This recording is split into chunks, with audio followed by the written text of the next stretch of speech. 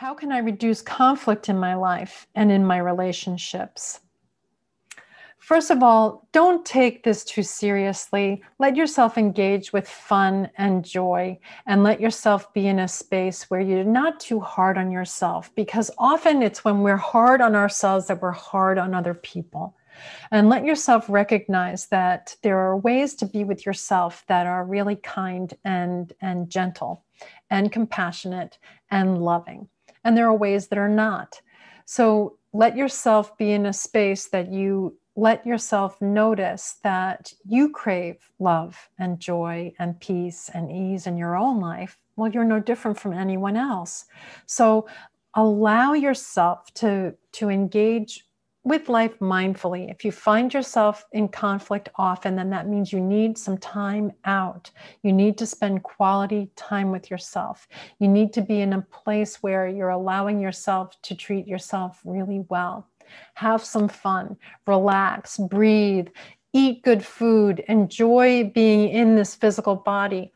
The more you can experience joy and delight for yourself, the easier it is to share and give it to other people. You have to receive to be able to give. Know that that's a noble cause, to receive, to be able to give. And then you'll bring less conflict into life, more joy, more fun, more engagement. But don't expect to be giving from an empty well. That's just too hard. That's not kind to yourself, and it's not kind to other people.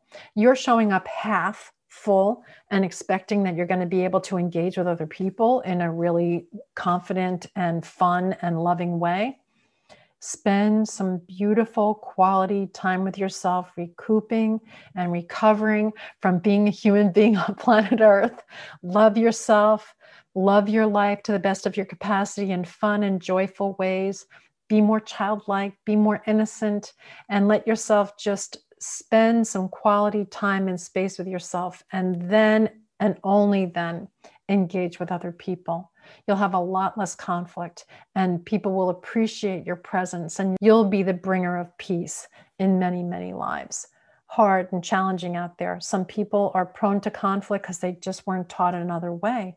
Love yourself unapologetically, first and foremost. Do what's kind and loving and joyful for you, and you'll feel yourself filling up and being able to give from the overflow. Step back from all conflict. Don't try to do this in the midst of a battle. Just let yourself get space. Space is very healing. Space is really powerful in it, and love rides on and thrives in space. So just get some space so you can be objective and aware, non-judgmental of yourself and others. And then allow yourself to go back into a space where you're loving and filling yourself up with love and joy and peace and ease first and foremost. And you'll see it's a lot easier to engage with others. Always important throughout the day to give yourself little mindfulness breaks. Just little bites of mindfulness are enough. Just take a breath and feel how your body's feeling now.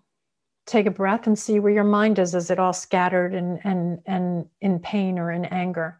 Just take a breath, just take a little breath and allow yourself to just notice, what's the state of my being now? That really helps with conflict, because you'll know to step back and not engage when you're feeling separate from yourself. The divine mind feels connected to love, connected to peace, connected to ease. That's the truth of you. It observes objectively, and it loves us impeccably. The separate mind feels like it has to perform and to always overextend and never feels like it's enough. If you're engaged with that mind, you're going to go into conflict. You're going to go into battle with yourself and others. Just step back, objectively watch your life with appreciation. Don't judge. Don't feel guilt. Just watch and notice everyone's doing the best they can. Even if it's lousy or miserable, everyone's doing the best they can. The more you watch objectively and step back, leave space, the easier it's going to be to disengage from conflict and to not even to get into conflict in the first place. Your love yourself first and foremost, and it'll all be easy from there. A lot easier anyway.